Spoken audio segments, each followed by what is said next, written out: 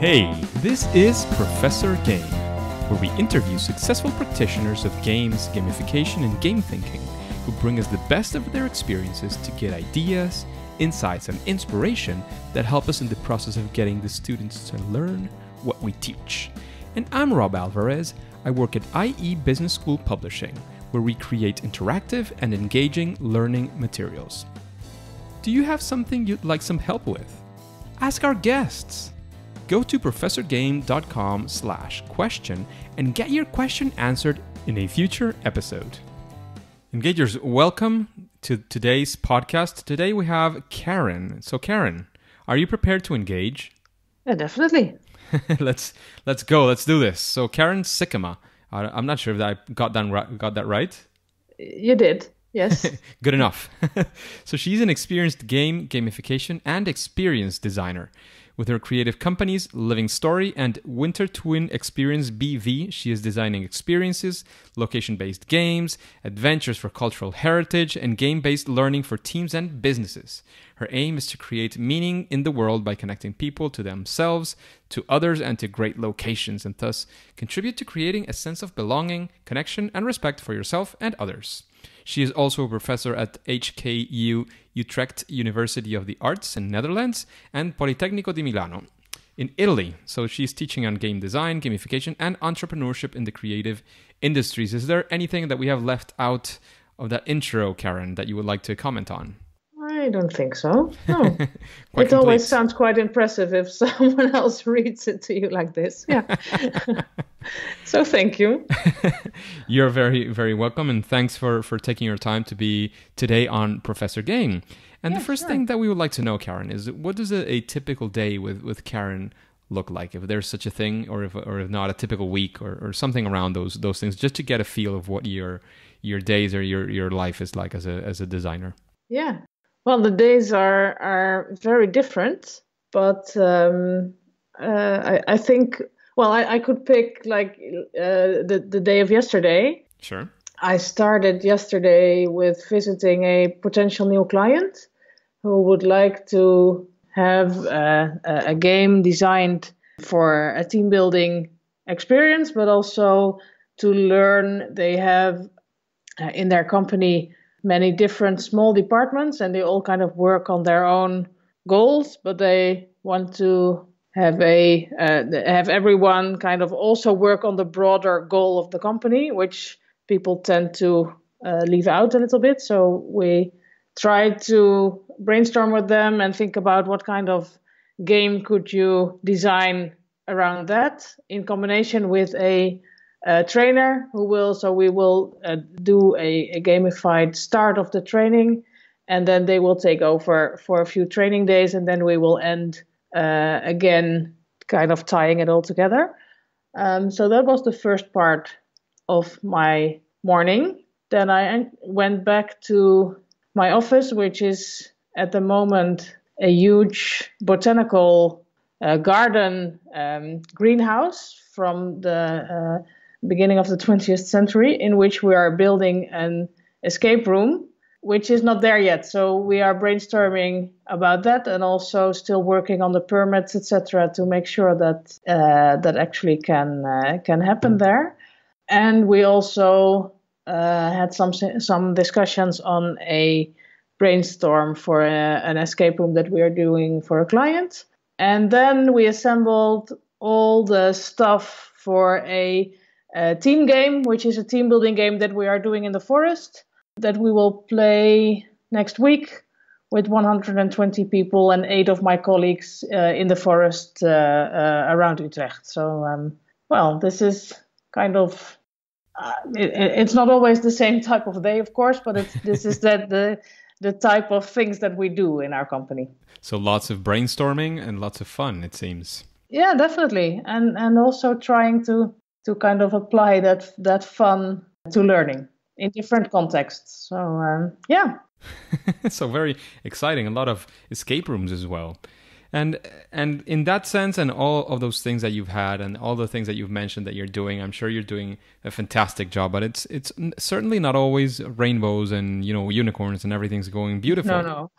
we also like to get into the story of sort of the dark side, to speak in the terms of Star Wars, of of a time that maybe it didn't go so well at the first try, and which you had some sort of fail or a first attempt in learning.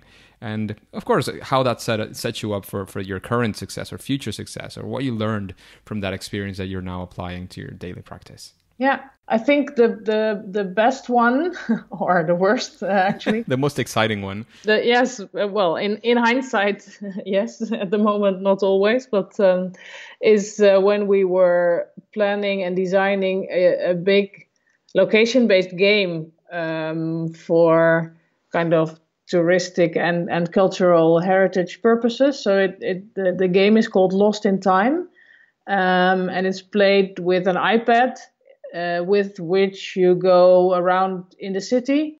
And actually, the story is that there is a professor who has designed a time machine, and your iPad is of course actually the time machine, so you can travel into time. And that way experience the stories from history while playing mini games, etc., etc. So, but we did that with using a lot of video, which is quite expensive. And actually, the game itself has become really, really nice. But what we tried to find out during making the game is how would you sell a game like this? And actually the business model of selling that game was not thought through, well, I wouldn't say at all, but it could have had much more work, which led to investing a lot of time and money in designing a beautiful game that has not been played by a lot of people at all, and from which we actually lost a lot of our investment. So this is after this all happened, it took us a few years to realize that it would really not take off. We really started thinking about what is actually the business model behind a game like this. What should you do? What should you not do? Should you design it as your own project or do it for a client, etc., etc. So in the years after, we learned a lot about location-based games and how you should use them and how you should design them. And actually, with our new location now, we have designed a new location-based game as well. But it's much, much, much cheaper in the design. And we thought through the business model, etc., and the marketing before much better. So this is one of the things that we learned a lot from. So you had to think the whole thing through. And I think that's one of the things that maybe we forget sometimes. We get very excited about an idea, we pursue it, and I definitely invite you to get excited and pursue your ideas. However, sometimes it's also good to stop, especially if it's for a business, if you're trying to make money out of something, to think through what are the consequences of the things that you're putting in there. And maybe if it's only your own time, you just invest your own time or some of the people in the company. But as Karen was mentioning, video can be very, very expensive. So think through what are you going to put in, what you can put in, how to experiment as well, because maybe you can take short action, and see what happens, what is the response. And I'm sure Karen has learned all of these things and much more. We learned a lot about kind of the design thinking method and about much better.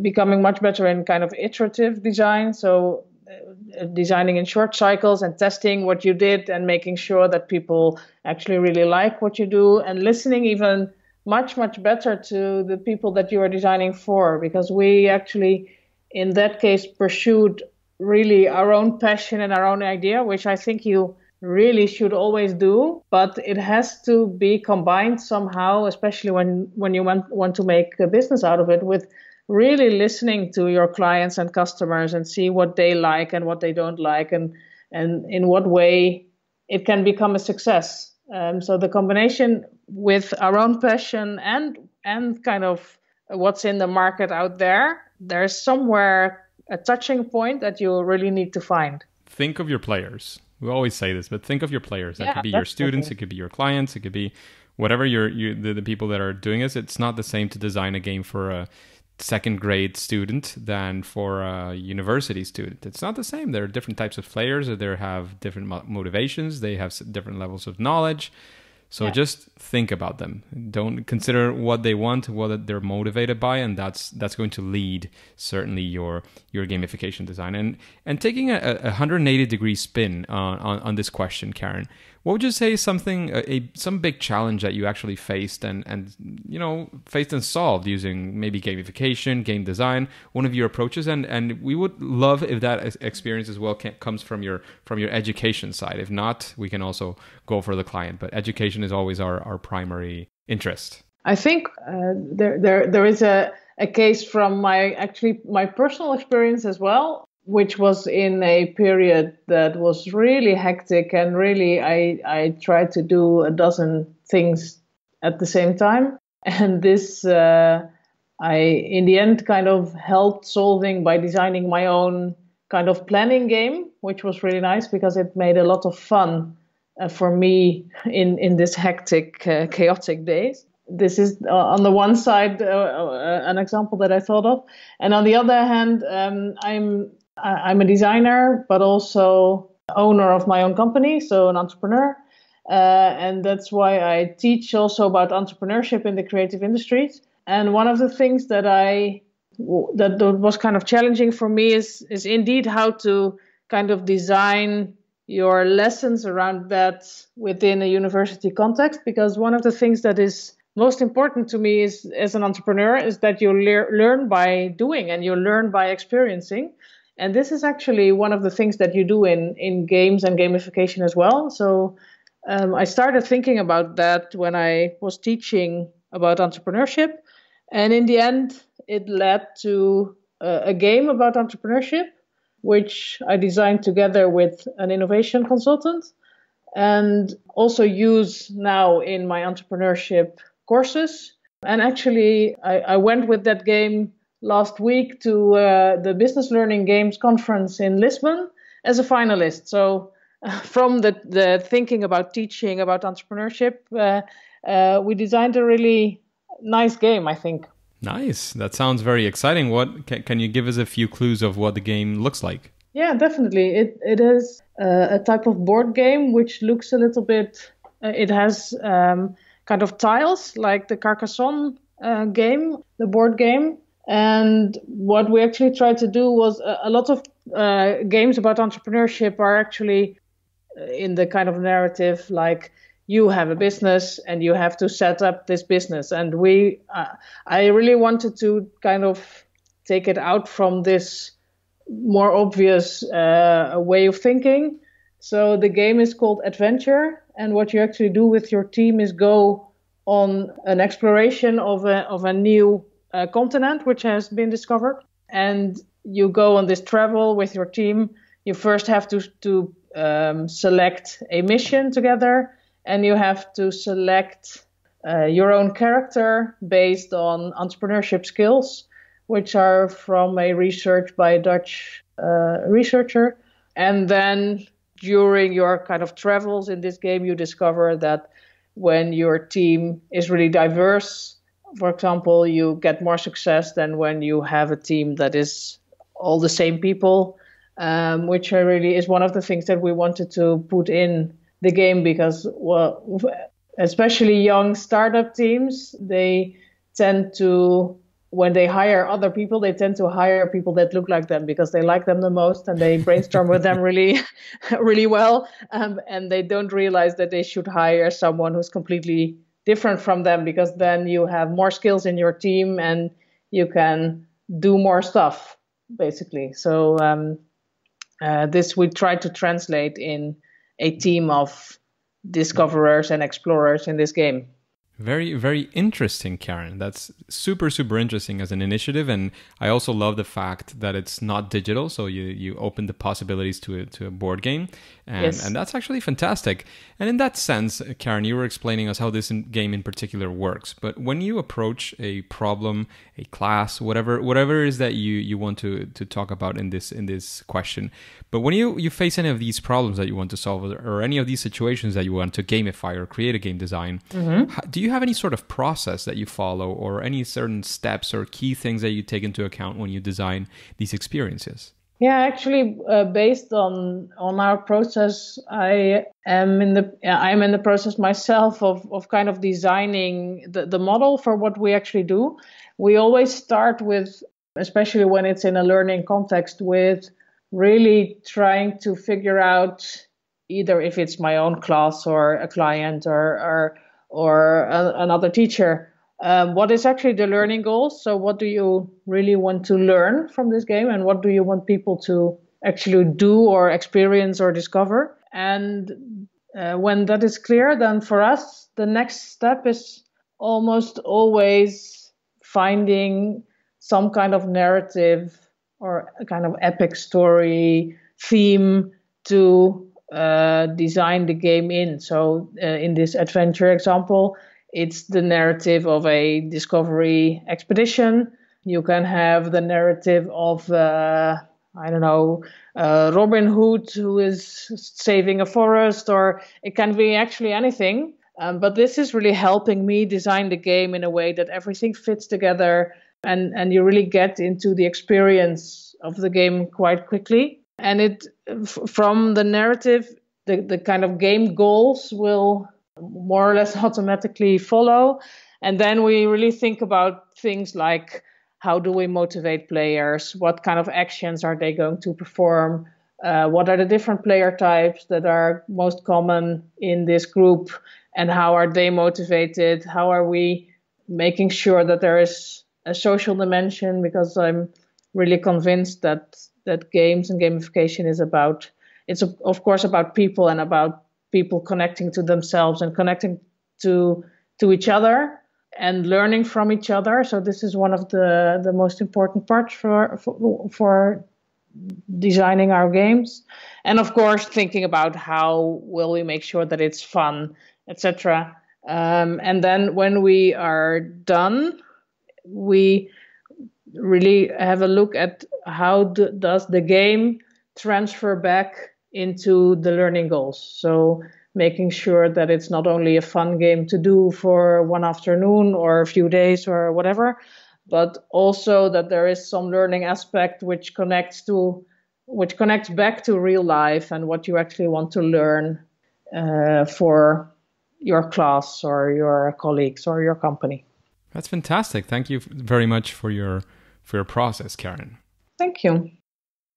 Engagers, quick break from this interview. If you love what gamification can achieve, then you will love going to a gamification conference. And this year, we got a 10% discount for the Engagers to assist to Gamification Europe 2018 in Amsterdam. All you have to do is get your tickets for the conference at professorgame.com/gamificationeurope. That's our affiliate link. It was an incredible experience in 2017, full of chances to learn and interact with the top experts.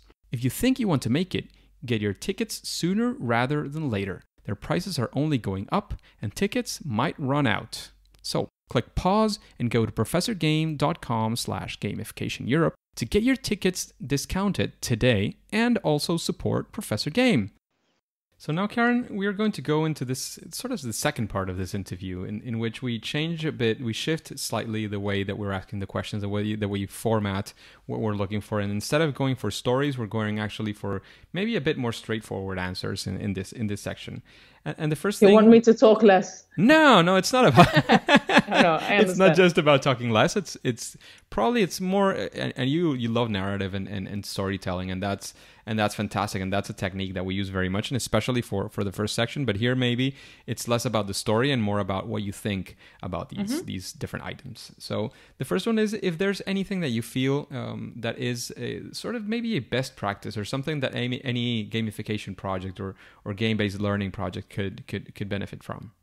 I think, as you said before already, that for me it's at the start thinking less about making it digital and more about what is actually the goals that you have and the behavior that you want to see in people when they play the game. And more often than not, this can actually be achieved by doing something non-digital, which also often has people connect more to each other because they are actually playing a physical game together. Yeah, that's fantastic. That's true. And keeping that as a perspective as well, that not everything is digital. And as well, many professors, many teachers out there might be sometimes afraid when they hear gamification and they think, oh, this whole digital adventure and all this programming, zeros and ones, so complex, so complicated. And it can be a fear that gets you stuck. So I love that comment. I think it's a very, very useful way of seeing it as well.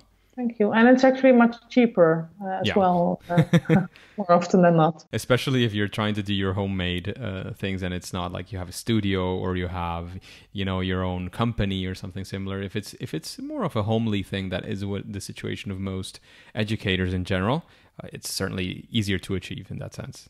Yeah. So Karen, what would you say is your favorite game? Maybe it could be current or from all history of games. What would you say is your favorite? I have to say it is actually a digital game, but it's Myst, which is a bit old already.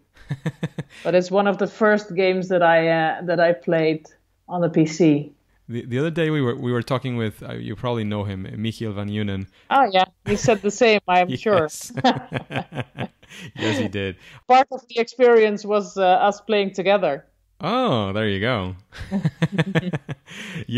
I had the CD-ROM in my hands. That's a quick clue into how old it could be. I had the CD-ROM in my hands, and for whatever reason, I couldn't play it on my PC, and lost the chance of playing the Myst in its time. So I promised Michiel I would try to play it as soon as I could, but life has been a bit crazy in these last months. So I think you hopefully can I'll get a chance. Play it even on the iPad nowadays. Yes, that's true. That's true. Not too many excuses except for lack of time.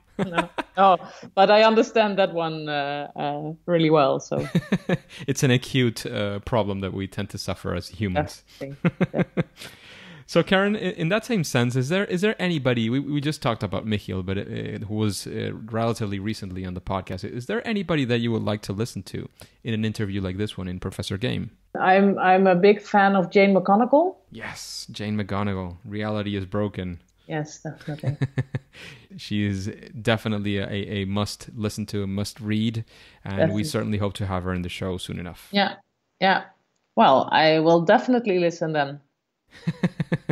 We hope you do. I listen to the other podcasts as well, of course, but this one I would never miss. Top of the list. Yeah. In that same sense, Karen, is there a book that you would recommend to the audience, to the engagers? Well, yeah. It's also her book, Reality is Broken, that I always recommend. And I also really like the books Drive, which is about... Daniel Pink, right? Yeah, about types of motivation. And the book Flow as well, from Csikszentmihalyi Mihai.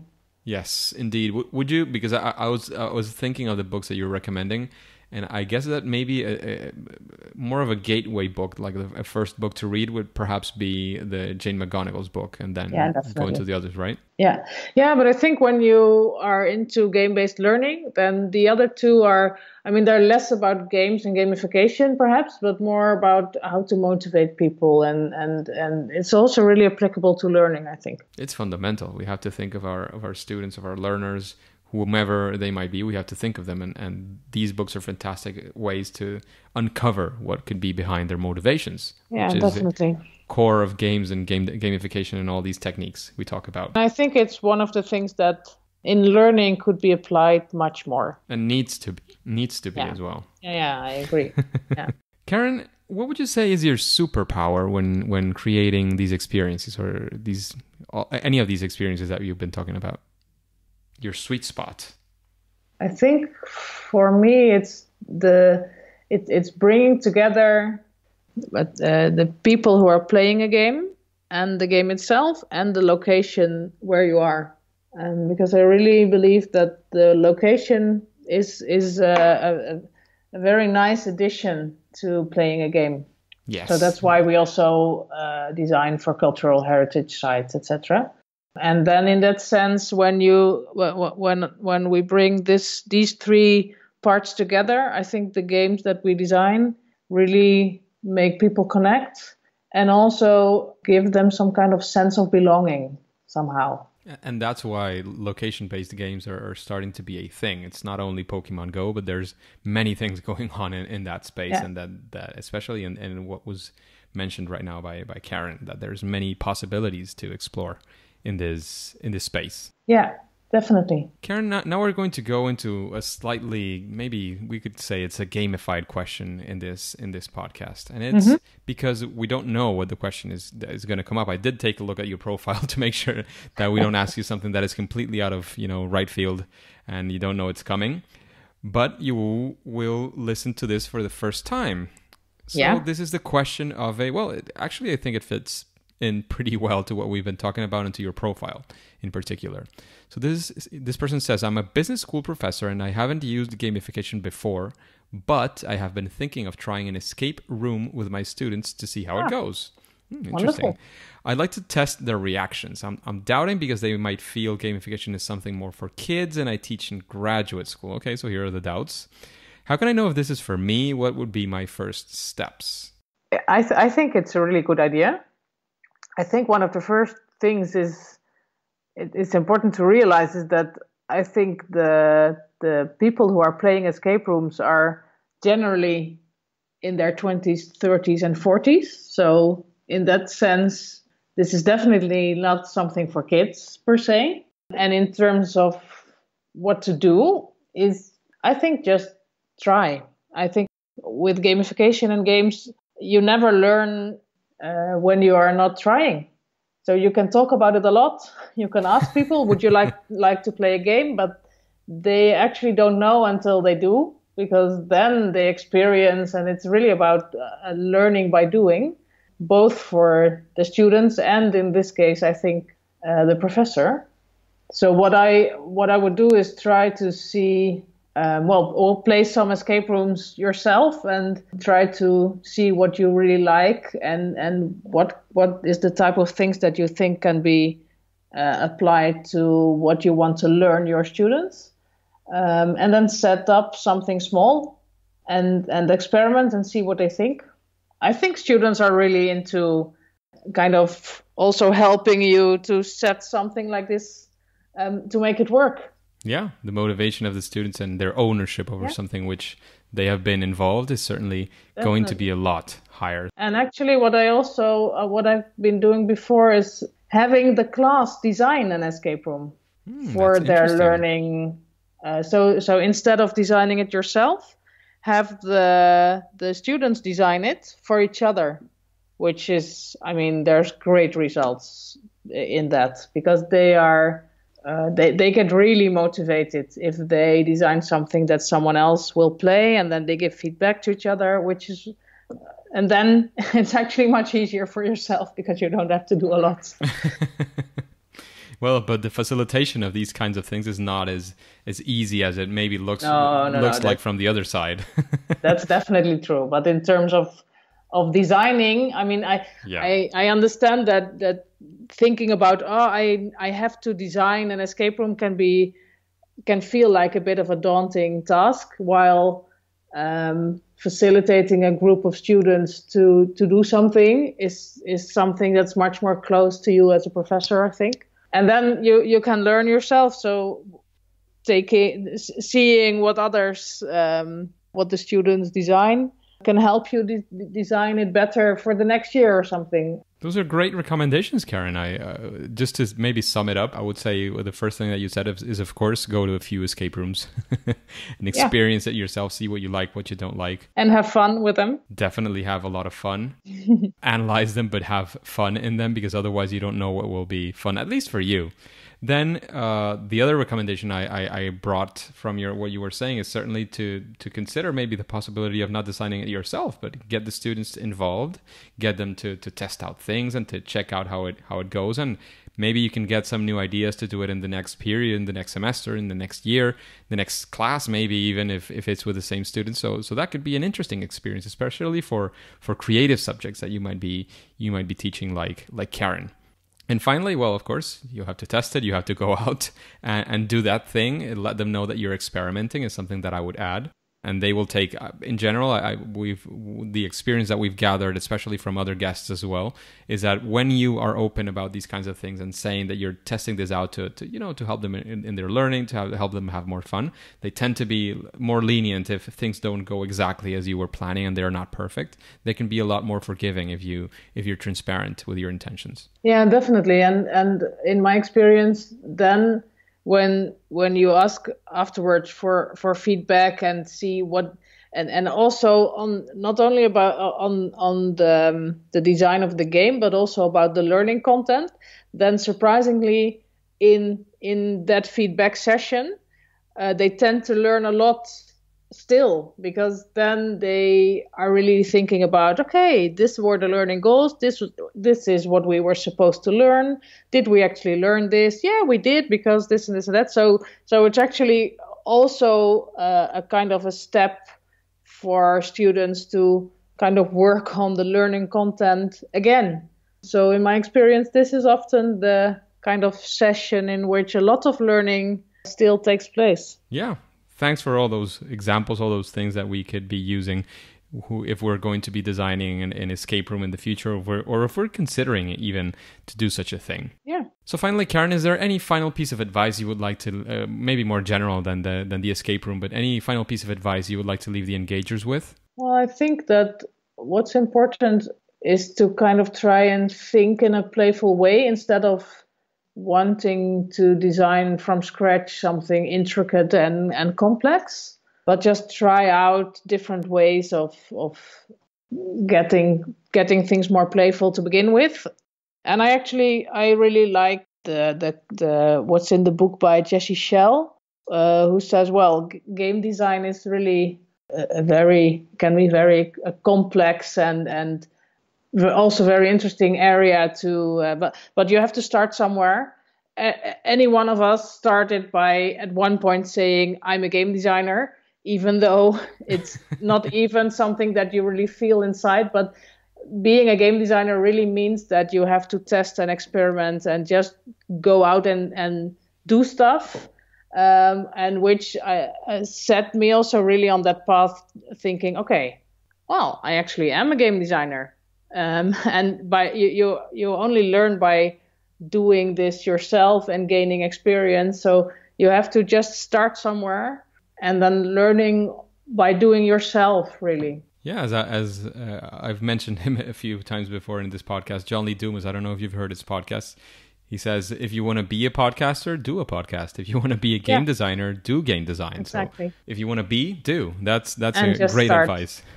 And I think it helps if you find people around you that you can brainstorm with and test some stuff. I mean, if you sit by yourself at your table trying to design a game, then sometimes it can be a bit hard. But in my experience, when you find someone that you can talk to for even only 10 minutes, then the creative process goes much faster and it's also much more fun. Definitely. The social experience as in gamification. Yeah. So Karen, we arrived to what we could call the plug zone. Can you let us know how can we connect with you? What's your webpage? I don't know, any place where we can connect with you, know more about the work that you're doing. Just let us know. Sure. Well, anyone who is ever in the Netherlands is more than welcome to visit us in a small town called Baren, in this beautiful cultural heritage site, the Wintertuin. But if you are not in the neighborhood, you can always find us at the website livingstory.nl and email me at karen@livingstory.nl. Fantastic. Thank you very much for leaving all those details and for letting us know that we can also visit you in that beautiful town. I would love to do that if I have any opportunity in the future. However, Karen, today and Engagers, we've had a wonderful time. We've had a lot of experiences from Karen, a lot of advice, very, very useful to take out there and to use it, tomorrow. But now it's, regretfully, and for now, time to say it's a game over. Yeah. Well, thank you very much. Thanks to you, Karen. Thank you. Hey, Engagers, thank you for listening to Professor Game Podcast. How are you listening to this podcast? If it's through a podcasting app, have you subscribed and rated this podcast? Please do so. That way we can reach more Engagers like you to achieve our mission of making learning amazing. If you want more instructions, go to professorgame.com/iTunes. Before you go on to your next mission, would you like to know how Chris Aviles changes the rules of the game in gamification? Then subscribe using your favorite podcast app and listen to the next episode of Professor Game. See you there. Hey, we have an Easter egg over here. So I just wanted to give you a quick reminder that Karen is going to be in Gamification Europe. So she'll be very soon in Amsterdam, where I'll be at as well. So if you want to be there, remember that you can use the link professorgame.com/gamificationeurope, and we will meet over there in Amsterdam. See you there.